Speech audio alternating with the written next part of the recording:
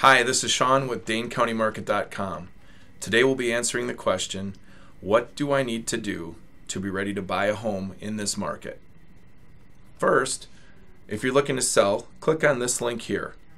And if you're looking to buy, click on these links.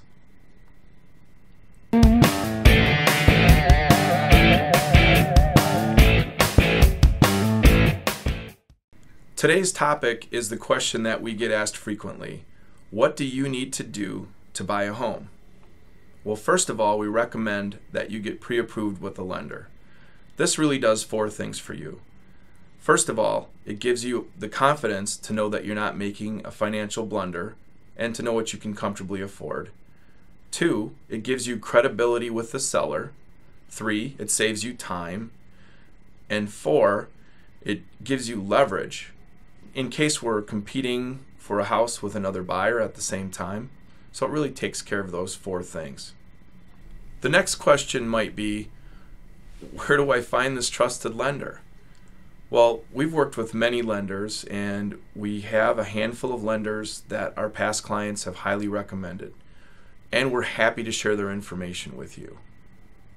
We feel you definitely need to be educated about the process and the programs available. How much money do you want to use as a down payment, and what just can you use? We're typically seeing between 5 and 20% down. However, zero down payment programs are back as well. What type of loan program do you want?